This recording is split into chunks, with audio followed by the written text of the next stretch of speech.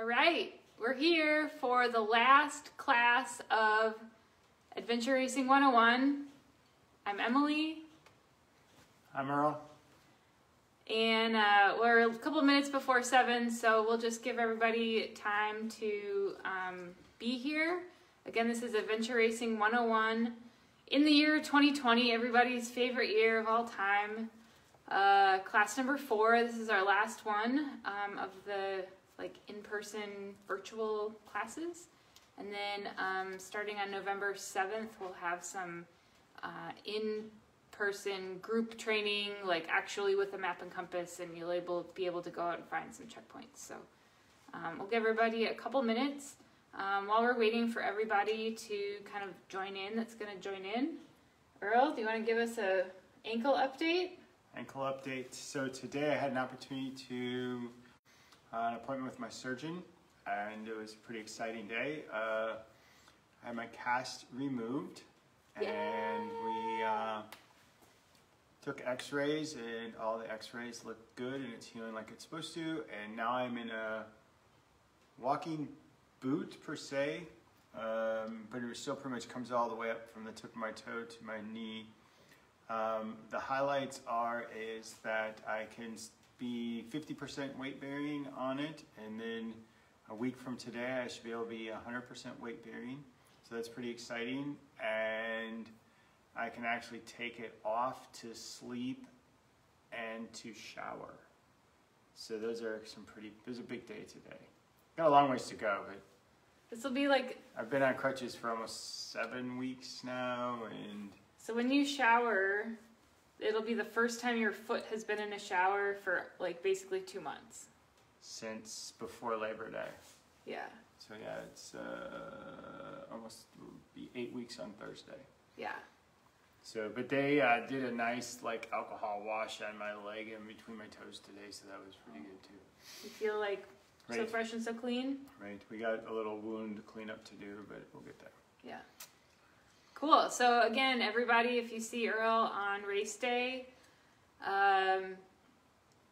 maybe we'll have some crutches. There should be no crutches, but I'll probably still potentially be in some sort of, I don't know, I have my appointment on the 23rd of November, and so that's 1 month from today.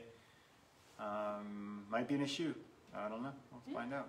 That was the doctor's goal, is possibly a shoe. So just give him a high five if you see him on race day. He didn't tell me to bring a shoe. He didn't tell me to bring a shoe though. Oh, yeah. Next time, maybe. Or maybe I'll just bring it to motivate it. Right. Yeah. Be like, by the way, I have this shoe. I brought my shoe with. Awesome. Worn. Okay, so I think we'll get going. We have our favorite Run Like the Winded team providing the audiovisual checkup. So thank you, Run Like the Winded. I really appreciate your dedication that we've been doing our AV checks every time. So I'm going to kind of open up the comments. So if anyone has any comments, just like normal, or questions, just chime in. And I have a computer here off the screen, so we'll get to your comments just as they come up. So tonight we're going to be talking about, for our last class, class number 4, we're going to talk about nutrition and race day strategy. So 2 kind of maybe not so gear-oriented topics, but very important nonetheless. So let's just jump in. So nutrition, you got to eat. This is an 8-hour race. Basically how we design the course every year is that the winning team and the winning time will be about generally between 4 and 5 hours. Sometimes it's 3.5 to 4.5, but we just generally try to get that winning time in the 4-hour range. So if you're a team that you've done this race before and you've been in that top 10, top 20 position, you can kind of estimate that's how long your race is going to take. If you're a new team, plan to take the whole time. We're going to have hopefully a fun, kind of pretty challenging course again this year.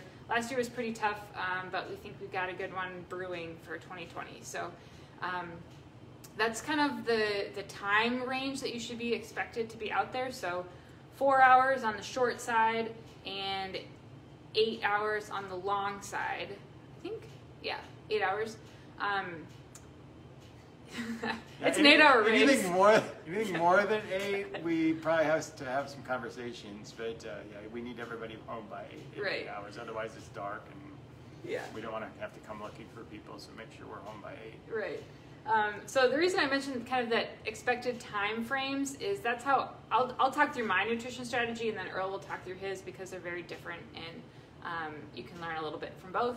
So how I do it is, how I do nutrition is I basically take an expected time that my team's race is going to take, and then I calculate the number of calories per hour that I'm pretty comfortable that my body can handle, and then then it's a math equation of number of hours expected race, number of calories per hour equals number of calories that I need to bring along. And from there, I guess, like, full disclosure, I'm an engineer by training. I love Excel. Anything that has to do with Excel, it's like way preferable than any Word document or PDF or anything like that. So I have, like, when I first started racing, I created this big spreadsheet that was like, okay, race time, calories per hour. So then here's my total number of calories, and then to break it out with 50% carbohydrates and 25% fat and 25% protein. So then I'd have caloric goals by macros, and then I'd like go look up packages of Oreos and see how much like carb, fat, protein those would have, or jerky, or Cliff Bar, or all those sorts of things. So I had like built this amazing spreadsheet, and then I would pick and choose what I was going to bring to each race based on those caloric targets. I've kind of like strayed a little bit from that approach in the last few years, mostly because I've kind of like, that spreadsheet really helped me get I dumbed her down a little bit. It stressed me out. Yeah, it was kind of stressful. I wasn't stressed, but Earl was. But I also like really learned from it. So I just got a handle on, okay, like this is kind of the feel of what I need to be bringing to these races. So I just mentioned it because I know a lot of engineers like to do adventure races, and if you're a spreadsheet type of person, just maybe consider playing around with one of those to build out your race nutrition plan. So that's one option. Here's another option.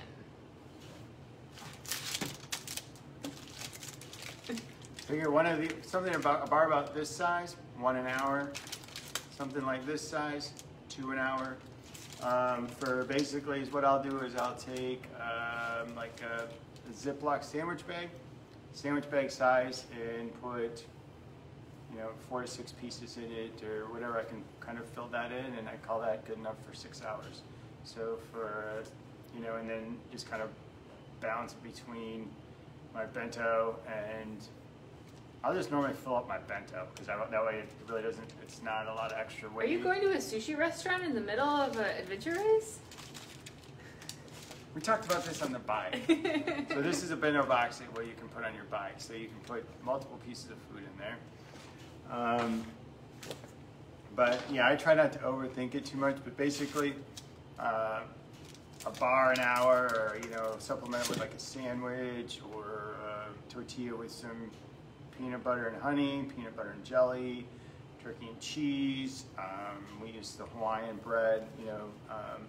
8 hours, we're probably not going to be carrying a lot of like real food, but you also want to kind of have some stuff supplemented. So, and then it's not uncommon to just have somebody maybe on your team have your somebody's watch scheduled to ping every hour with an alarm, and then it's like, hey, okay, the alarm went off, everybody should eat something, and then just kind of have that. You kind of need everybody, whether you're a 2-person team or a 4-person team, somebody just kind of needs to be the food and Nazi, and just say, okay, make sure everybody's eating and drinking, because it's really easy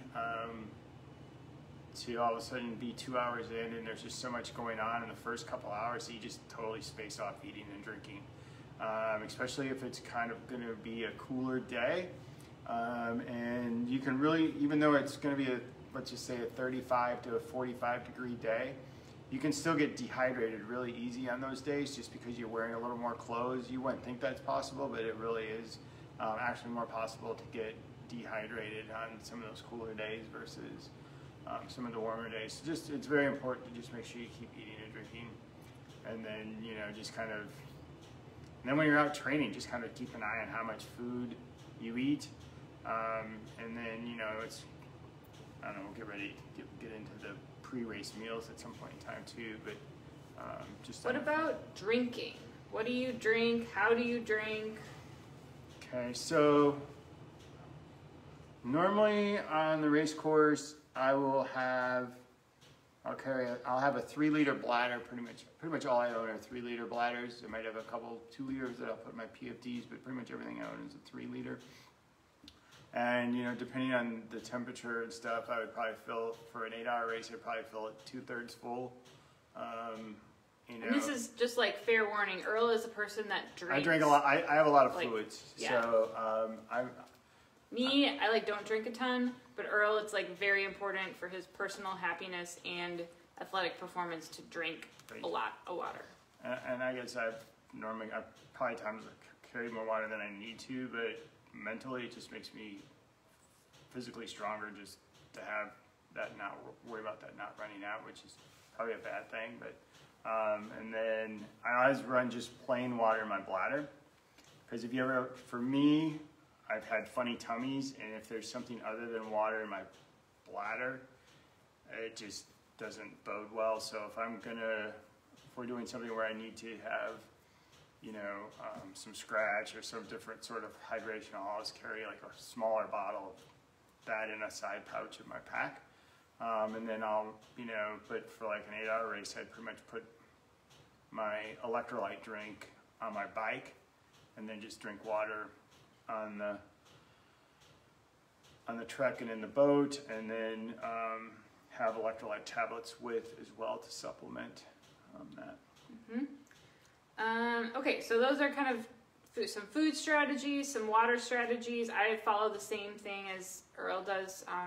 Just plain water in a bladder, you know, with a hose that's easily accessible. And then if you're going to have any type of sports drink, Gatorade, Scratch, Sword, Tailwind, like pick your flavor. I just like to keep that in bottles, just so that you always have like kind of those two options. And then also I think it makes cleanup a little bit easier after the race is over. It's kind of easier to throw those water bottles in a dishwasher or wash them in a sink. And then your bladders can air dry, and then it's just easier to keep them longer. So kind of just some things to like also help the like mechanics of eating, because it's one thing to like have the food that you want to eat with you, but then it's another thing to be able to actually access it during the race, and like get it into your mouth so that it works for you. So one of the things is to just make sure that you have a plan for accessing your food. Probably the most reliable thing to do is have something, or have these amazing like hip, here I'll demonstrate right now. You just put it on. Yeah. So this is a... Why don't you start over? That's not gonna work real well. Oh no, I got it. So this is Earl's pack. It's a little bit large for me. But so if you guys can see here, he's got the hip pouches full of, there's actually snacks in here. So we've got Cliff Bar, a couple Paydays. Oh, you know what the last time I packed that for? Oh, this is... That's the day I went down. The day of the broken ankle. Yes. This is what we were planning to eat, or he was. So anyway, hip pouches just really make your food accessible when you're really anytime during the race. So trekking or biking, you'll have it with you. And then if you have your pack on while you're paddling, then it's easy to get to also. And then we also like these shoulder pouches. These are just some that we bought. They don't come with the pack, but you can buy them like aftermarket, and they just go on your pack strap right there. So then again, that's just like more area for you to store snacks. I like to use one of these pockets for my garbage so that it's always like in one little area. You can put your compass in here, just like a variety of items for these shoulder pouches. Or if you can fit everything in like an ultra running vest, those typically have a lot of nice shoulder pouches too. So just think about how you're gonna have your food accessible before the race. Don't just throw it all in a dry bag and put it in your main pack compartment and then Right. you have to stop. And then if you have a pack, hold on for a minute. If you have a pack that you can't get like all the food to where it's accessible for you in the hip pouches, put it in this kangaroo pouch in the back. You can't access it, but your teammate can. So you're like, hey, can you grab me some food? And they can just grab it out of the back and pass it forward, so you don't have to take your pack on and off to access food. So you just want to keep it available. The other thing is that if your hands are cold, these are going to be kind of hard to open. So I like to pre-open some stuff. You know, if you're going to know you're going to eat some things. So it doesn't hurt to just kind of pre-pop them so that they're a little bit easier to eat. If you're going to be going paddling, you don't really want anything open other than the stuff you know, because you don't want river water or whatever on it. But you know, going into a bike, especially on your bike, you might want a couple pieces open for that. It's probably the most important time to do that. But And speaking of like paddling versus biking food, there's also some kind of types of food that work better for different sections of the adventure race. So what I kind of like to visualize is picture a bag of peanut M&Ms and then a bag of Oreos, let's say. So the calories per piece of peanut M&M, it's going to be like kind of small, maybe, I don't know, 10 or 20 calories per thing. Look at your spreadsheet. Yeah, I need to go reference my spreadsheet. Whereas the calories per piece of an Oreo or calories per piece of a Snicker bar or a Cliff Bar is like much higher. So where I'm trying to get at is like if you're doing a sport, either paddling or mountain biking, that you really need your hands for something else, consider bringing like those kind of larger pieced items like a Cliff Bar, a sandwich that you can take a huge bite of, something like that, and then leave these smaller items like M&Ms, gummy bears, trail mix, sports beans, stuff like that. Leave those for trekking, because then you have your hands free to kind of like, you know, feed yourself as you go. Skittles, just the small stuff like that, keep that for trekking. Those are also kind of something fun to do, like if your team is maybe struggling a little bit. If you have a bag of peanut M&Ms, just be like, okay, we're gonna all share one peanut M&M every checkpoint we find, or you know, just something like that. That's a little game that you can share with your team and kind of help keep everybody's spirits up. So small pieces for trekking, big pieces for paddling and biking. You can eat big pieces while you're trekking too. Yeah, or that, yeah. So, okay, so we talked about keeping your food accessible. We talked a little bit about hydration. One just thing to mention is our race is in December, so it could be very cold. The race is a rain or shine, freezing, above freezing type event. So if it is below freezing and you have a hydration bladder with a tube, it's really easy for water in that tube to freeze while you're running around at warp speed.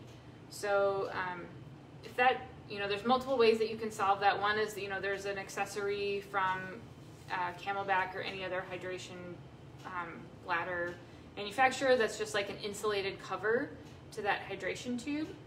So you can pick one of those up and see if it helps.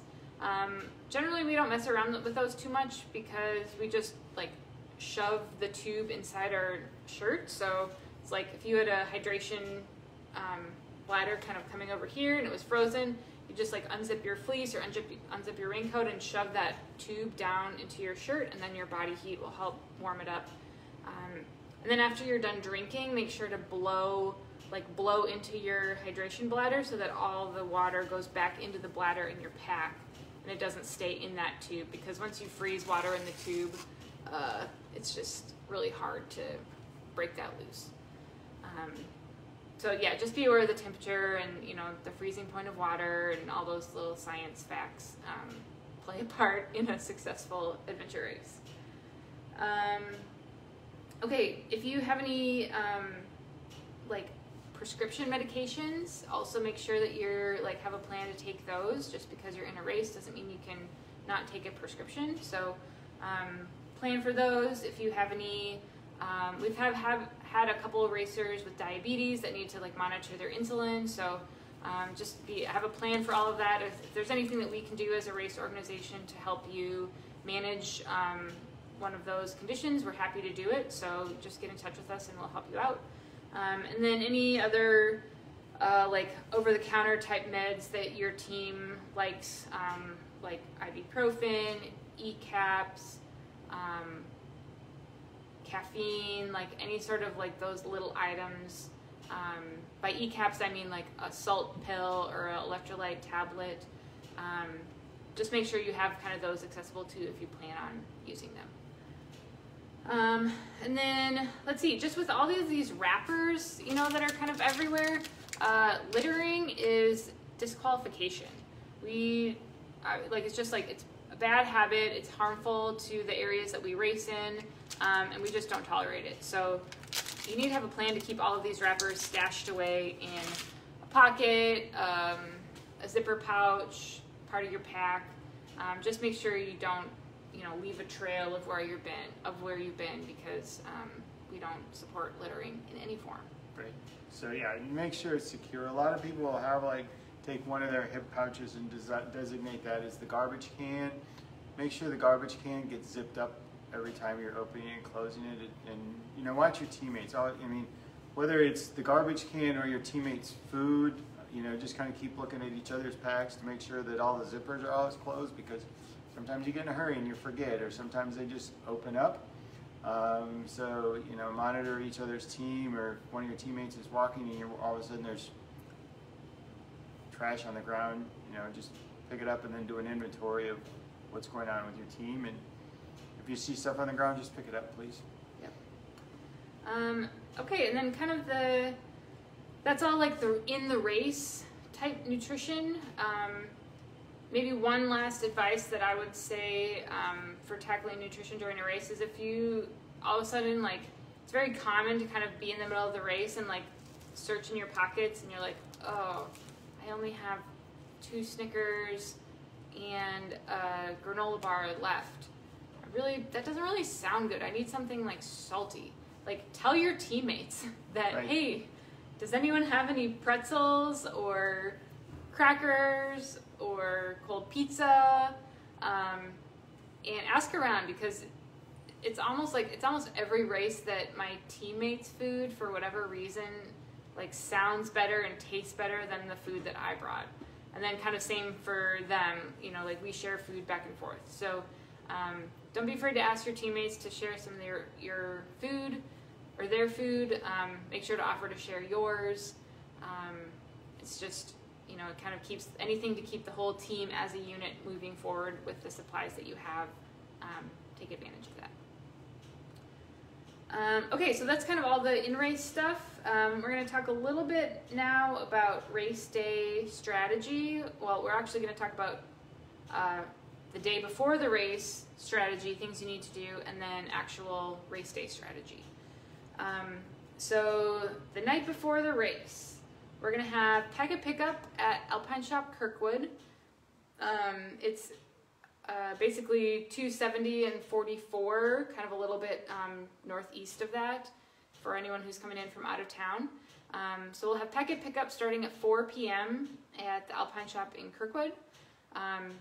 So you'll come to the shop, you'll get your packet, which has basically your map or maps for the race. It'll have a clue sheet in it. It'll have any swag or sponsor items that we are able to give away. And typically we have a coupon in there also for Alpine Shop. So those are kind of the main things that you'll get. We recommend, you know, as close as you can to the packet pickup opening. So as close as you can till 4 o'clock. Make sure to stop by and grab your packet. We might need to stagger that a little bit though, due to COVID. Oh yeah, sorry. So we're still working on that plan. We'll get back to you. We might have to go to assigned window times potentially, just because we can't. You know, we're still working on those items, but in a normal year, that's what we did. But you know, we might have to do some time assignments or something as we get. We'll keep you posted on that. But just plan on your pickup sometime between 4 and 7. Or whatever that time is, and we'll have a race announcement of how we're going to handle that. But And it might be an outside pickup just so that we can keep people social distance too. So we're working through it. Right, yes, many details. So as early as you're available to pick up your packet, come pick it up.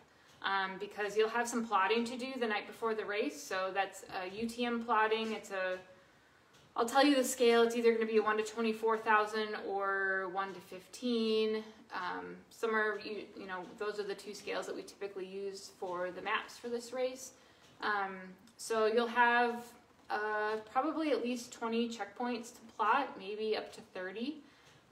So if you're not practiced in UTM plotting, maybe now's a good time. And our race website actually has all of the maps and the clue sheets from previous years, so if you need something to practice with, they're available on the race website.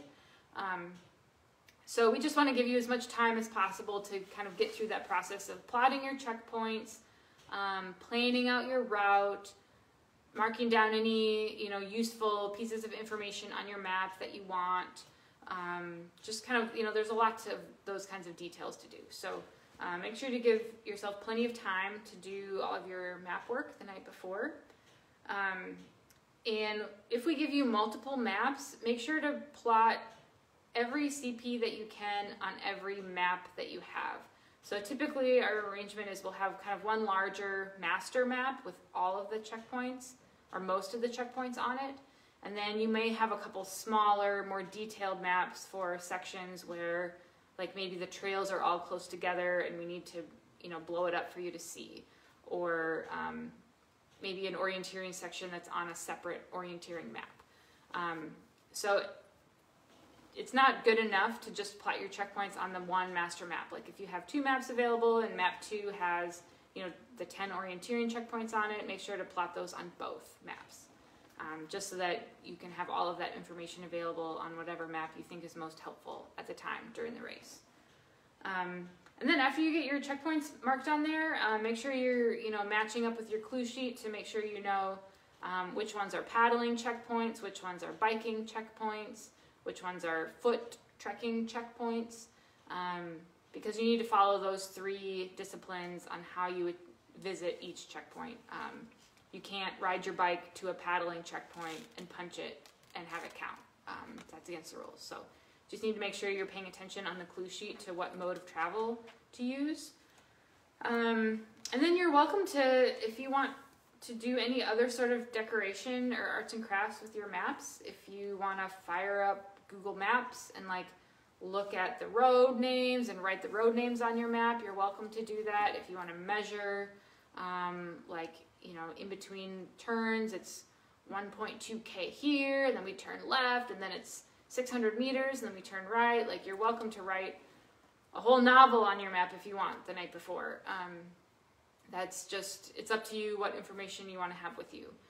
Because during the race, you're not allowed to have any other extra maps. So you can't bring, obviously, no GPS maps. That's obviously against the rules. You can't bring, no supplemental maps. Yeah, super secret special, park map that you just happen to have. You can't do that. So you need all the information that you need to mark it on the race maps. And we give you plenty of time to do that. So that's for Friday night. If you want to waterproof your maps, you can do that, maybe using some contact paper, or if you're comfortable with your waterproof map case, then you won't need to do that. We'll print at least the big map, the master map, on waterproof paper, so it holds up pretty well, but it's not impenetrable. So if you take your waterproof map and put it on the bottom of your canoe and let it swish in the river silt water and people step on it, it's gonna fade, the ink's gonna go away. So if you want to make sure to protect your maps, do that on Friday night. And then have a good dinner. You don't need to this is always personal preference. Personally, I don't feel like I need to go crazy with a carb loading dinner. I do like a couple pieces of pizza the night before the race. But in general, just kind of a normal dinner with foods that you know and you're comfortable with. What else the night before the race? The night before, a couple of things is that You're going to want to work out a strategy for in the morning. You might, as we get closer to the race, we might, give you some more information. But, if there's a bike drop, strategize. Are we going to carpool to the bike drop? Who's going to haul the bikes? Get that organized. Again, with the bikes, make sure the bikes are getting ready now, not Friday night. So if you need any services, we talked about that last week, but make sure your bikes are getting serviced or ready to go or whatever you need to do. So, bike drop, make sure that you have a full tank of gas, and then plan your breakfast for in the morning. Because, depending on where the race starts, some of you guys might have a 45-minute to an hour drive one way, and, to stop and get gas is going to take you another 5 to 10 minutes, and then those kind of things can snowball, and all of a sudden you're further behind than what you wanted to do. And the best thing to do to get your race started out with the right foot forward is be there early, be there organized, have your team all ready together, so that when it's time to go, you're not all trying to figure out where stuff is or who's missing or whatever. So just having a plan of being early. Even though you're early, you still might be late. I mean, we're always trying to plan earlier than what we are, and we're always still the last team on the start line. It's just silly, but it's just the way it is. So, just make sure you have those things. The other thing is you might want to plan, have a breakfast when you get up. You're probably going to get up at 4:30, 5 o'clock in the morning. The race doesn't start till 8, but you're going to want to have at least something to eat in the car on the way over, and then maybe you're going to have another light snack or something before you start the race. And if you start out topped off, you might be able to go the first 2 hours without really worrying about any food and drink, and that's kind of a nice way to start, but if all of a sudden you get up late and you forget to have breakfast, and then you forget your snack, and you're 20 minutes in and it's like, oh shoot, I'm starving, and then you start dipping into your food, which is fine. And some people like to go that way, but it's, if you can start out with your, a good dinner and a good breakfast, your tank is pretty full to start out with. Okay, so we're going to take a little bit of a break. We have some questions from the comments, and then we'll jump into like a race day strategy. So first question, not really about nutrition, but we'll allow it. So this one is from Mark, and I'm going to let you answer this one, Earl. So, Earl, do you still wear thin wool socks even when the temperature drops? My smart wool socks did great this past weekend. I'm wondering if the same socks would still work. What do you think? Any sock that works. I guess I don't know. I don't know how thick they were, but I mean, if they work for you this weekend, they probably would work great for you as well for the Castlewood race. Once you find something that works for you, just kind of stick with it. So yeah, I think so. Yeah. I'm assuming, this is a question from Mark, and I'm assuming, Mark, you meant the Off-Road Rage adventure race in Warsaw.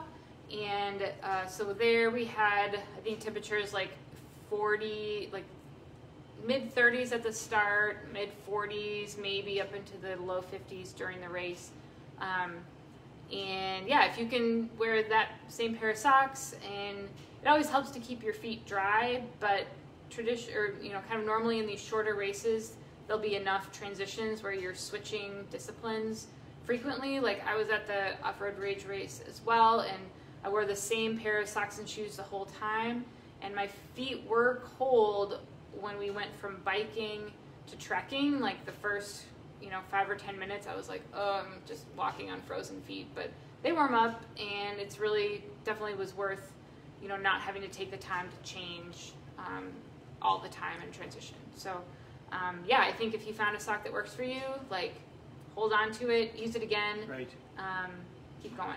That sock might even work on an 80 and 90 degree day. I know people that wear, kind of a heavier wool sock than what I would ever wear on an 80, 90 degree day, but it works for them. So, and for me, a lighter weight sock works better for me when it's cold, because if my feet are wet, they just dry out faster. So everybody has their own preferences on how that works. Okay, next question. This one's from Scott. Will there be places to refill water bladders? Basically, no. We won't provide any water at the transition areas ourselves. Like, it's too big of a burden for our race organization to provide coolers of water for 300 racers. So you need to be prepared to be self-sufficient for the entire time. There may be like public water spigots available. You're welcome to use those, and if we know of any, we'll point them out, or make sure racers are aware, like, oh, we're at a park that has running water, you're welcome to use it.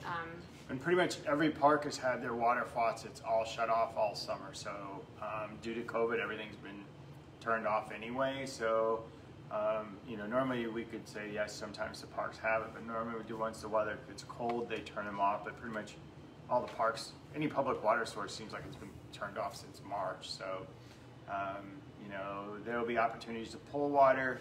You can treat it, or if you're going by a gas station or something, by some chance, you could go buy water there, but just plan on having enough water to start and finish the race. Yep.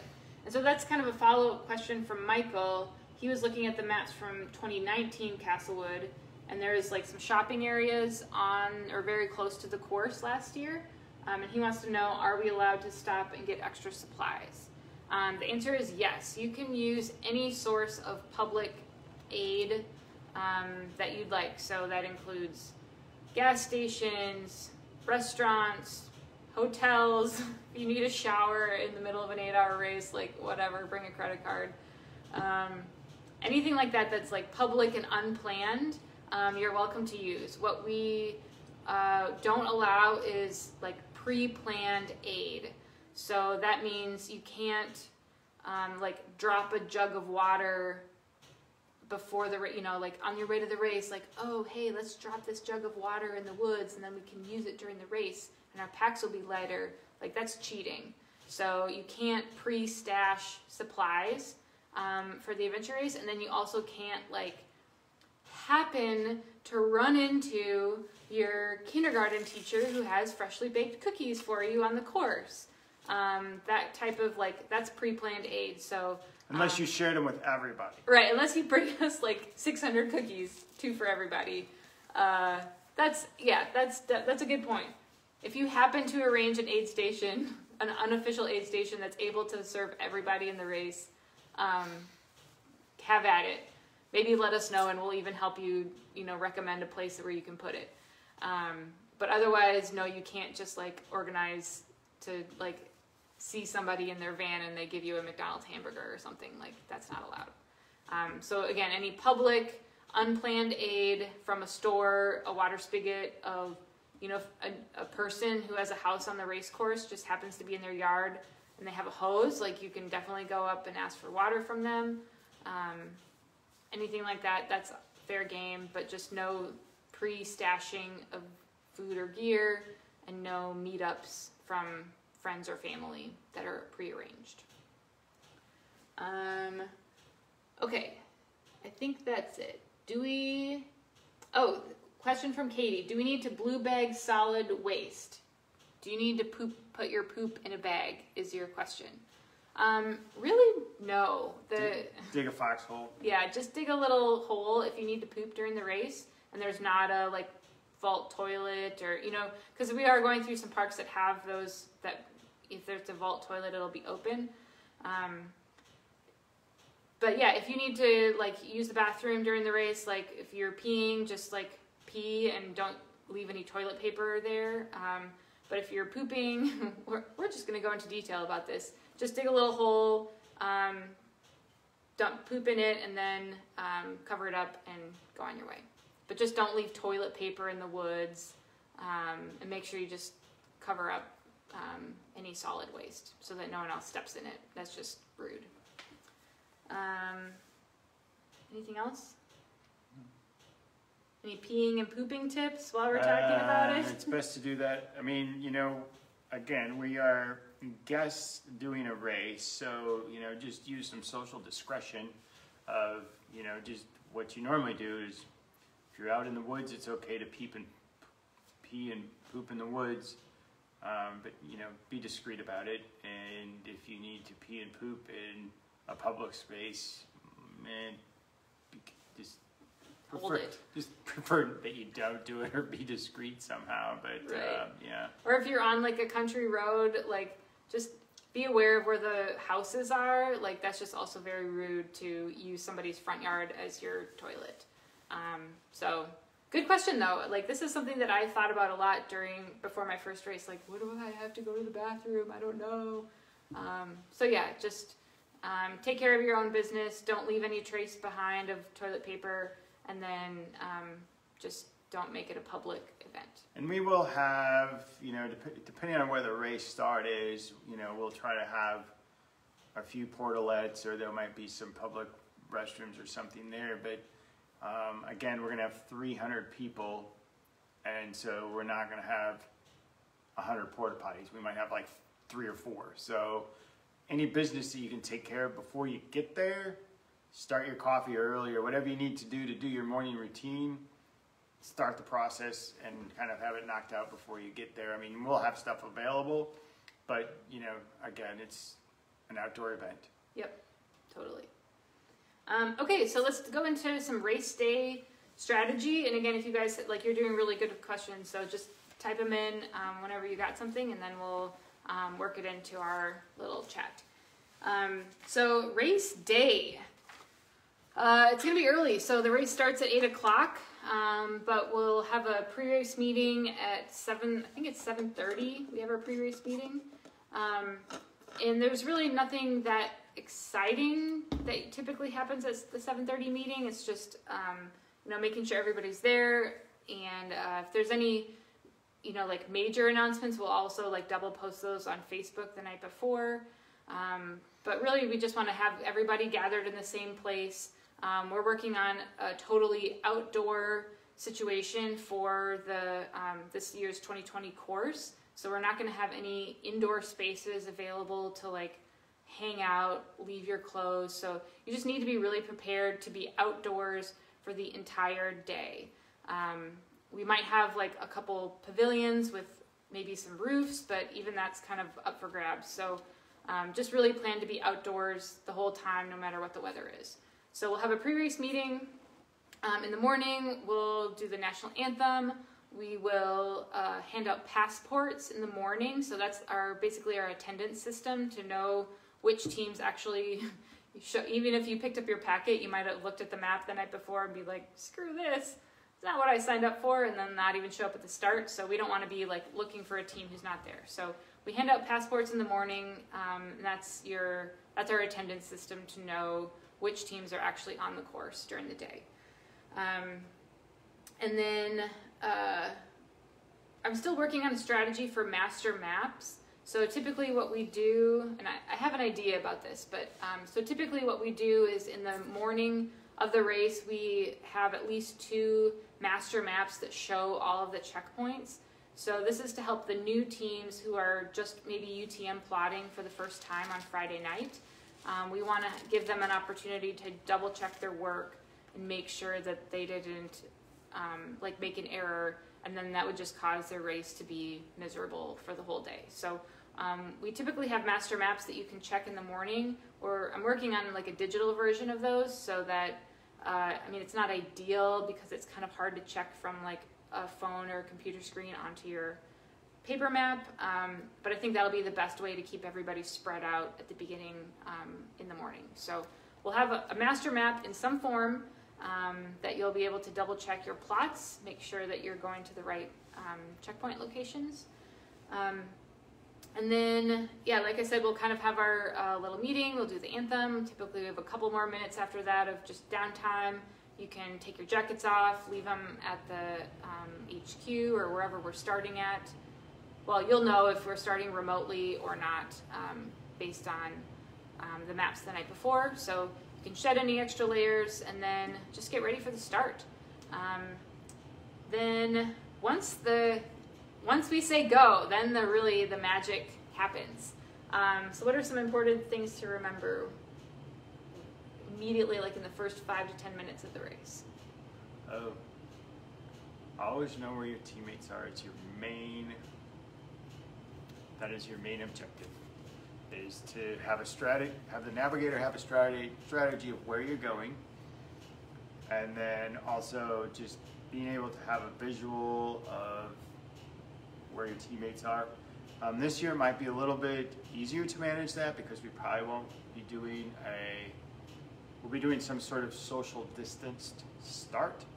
So you're not gonna have 300 people towing the line together and taking off at the same time.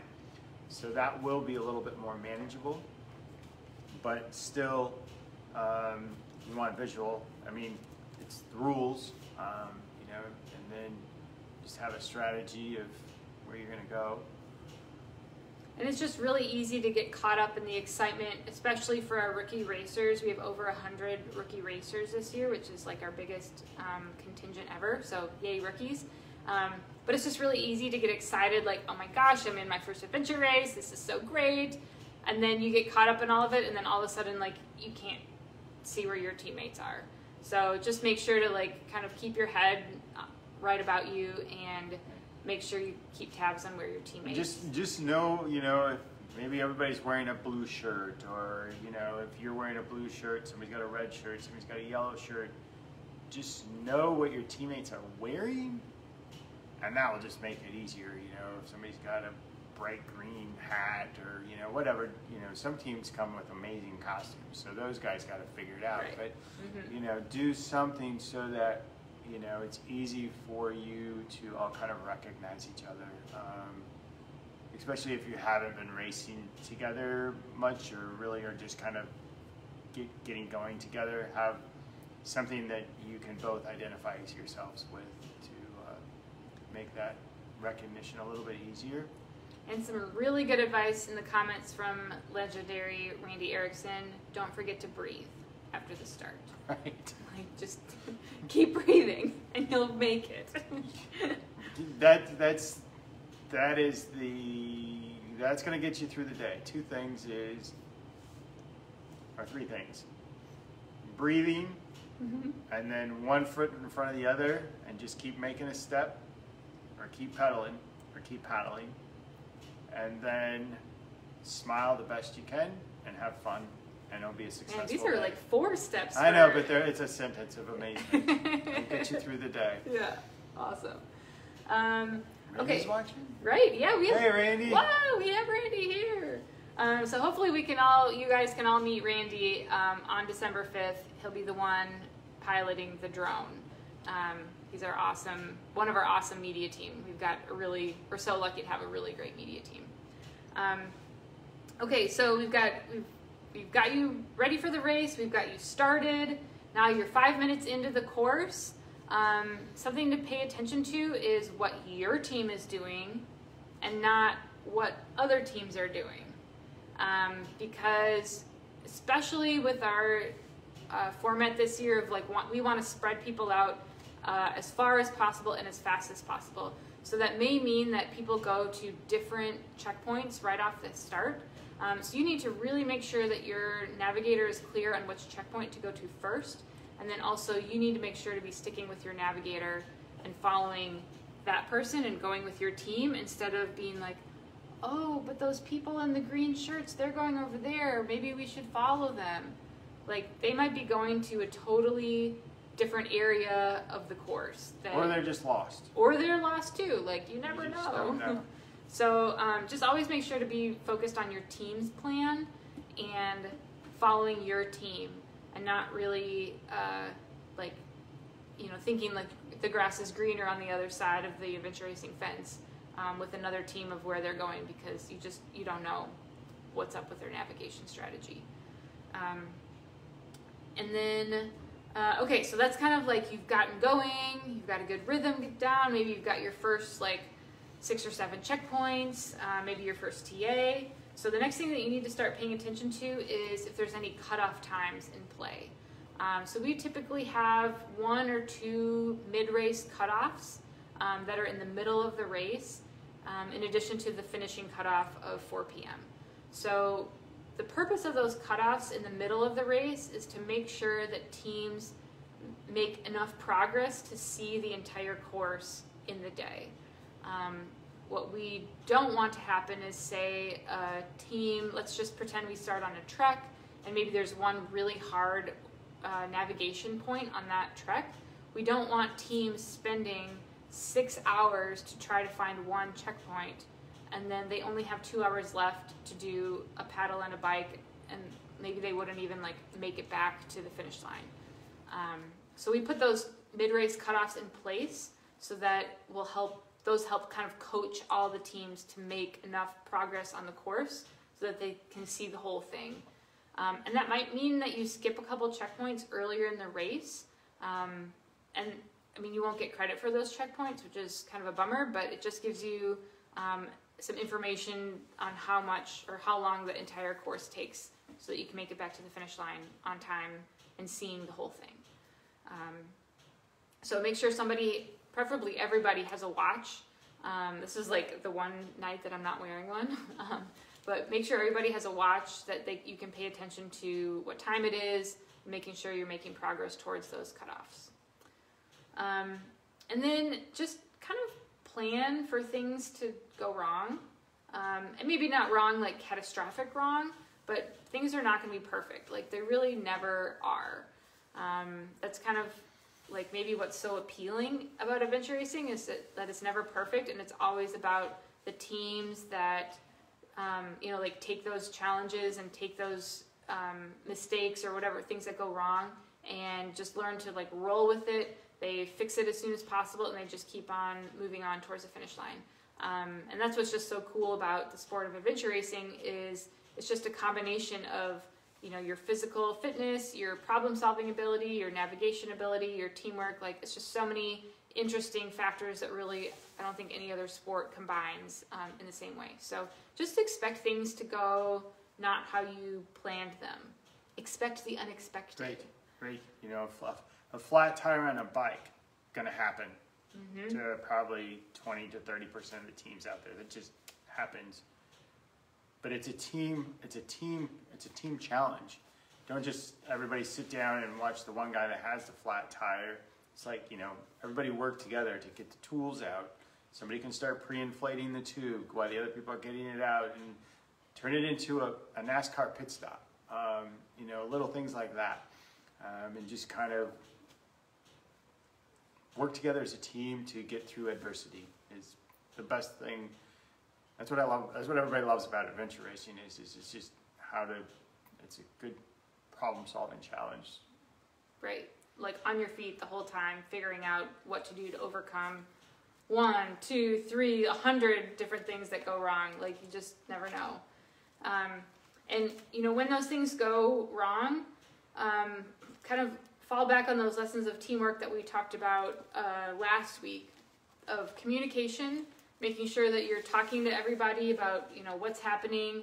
If you're starting to feel hungry and you're out of food, talk about what's happening. If you you need to poop really bad and you need to find a place immediately, like tell your teammates what's happening. All that kind of stuff is you're going to fix all of those problems faster when you communicate. And just accept that that's part of the sport is things going wrong, and it's not, let's go back to the flat tire example. Like you get a flat tire, it's not time to be like, oh, we got a flat tire, no one else has one of these, we're screwed, our race is ruined. Like pity parties don't get you anywhere. So just, it might be really tempting to like watch your competition ride by and get down on yourself, but just like Earl said, just turn that flat tire into a team fixing exercise and get back on the course as soon as you can. And maybe you'll have some like renewed motivation to go chase down those teams that passed you. Right, they might be a quarter mile ahead of you and they have a flat tire just because there's something that was causing flats in the road, whatever. Yeah. I mean, it's just, or they get lost, or there's just so many. You're never out. You're never out. You're never out. or there's never a guarantee you're going to get there. So it's just right. Just keep moving. Yep. Yeah. Okay, so let's see. Yeah, dang, Randy with the highly educational comments here. I need to read this one out loud. Start. Go until you have a problem. Solve it. Continue. Repeat. Let's repeat that again. Start, go until you have a problem, solve it, continue, repeat. That's your 5-step plan for a successful adventure race. And yeah, that's what it's all about. So that's kind of the end of our little chit chat tonight. Like I said, if anyone has any last minute questions, like throw them in the comments and we'll make sure we answer them tonight. But yeah, so like I said, this is class number 4 of 4 for Adventure Racing 101 for the 2020 Castlewood 8-hour adventure race in St. Louis, Missouri.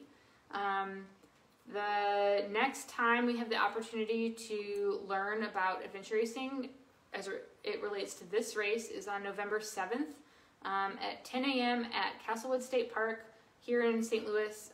We'll have a group training opportunity. So that what that means is it's a 4-hour window, 10 a.m. to 2 p.m. We'll have 6 to 10 checkpoints out hung in the woods. We'll give you a map at the start. Well, there really isn't even a start. We'll give you a map when you get there, and then you just have as much time as you want to go navigate to those checkpoints. Right. We set them up so that you can trek to them or you can bike to them. And then if you want to bring your canoe or kayak or something, we don't really have any paddling checkpoints, but you can use that opportunity to practice paddling. Actually, I would paddle before, after the class, but you can paddle whenever you want to, but if you want to actually get orienteering and navigational instructions, the course is open from 10 to 2. I'd recommend getting there at least by noon to give you your most time, but I would say the closer to 10, it gives you the most optimal window to do it, because we'll have people start taking down the course at 2 o'clock, just because sharp. That's our window, and that's what it is. So, and we'll also have we'll be there.